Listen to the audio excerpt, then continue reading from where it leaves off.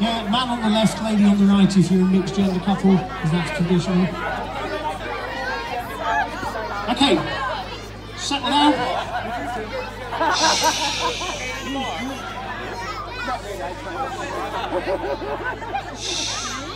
So, hold on to your partner but let go of the other couples. Just hold on to your partner but let go of everybody else. And starting with these two couples right in front of the stage, you're going to face anti-clockwise to look at them, side by side with your partner. Yeah, just edge up beside your partner.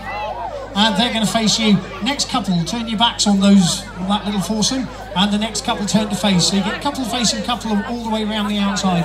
Let it work its way to you.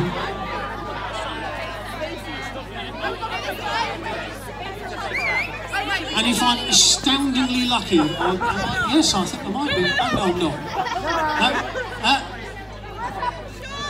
Yeah. Who's not got another couple to look at? The little ones. The gentleman in the checked shirt and the knee bandage over there under the tree. You've not got a couple to look at, have you? Have you got them?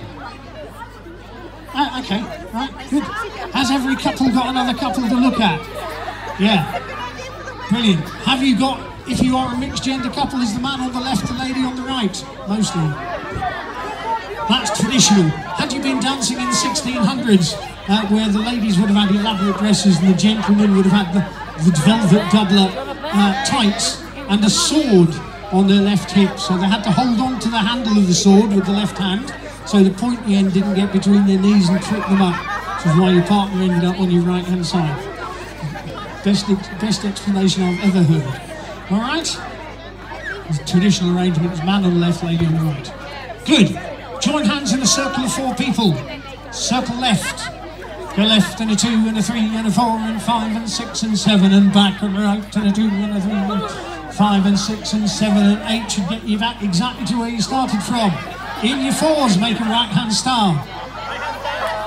Right hand, round you go.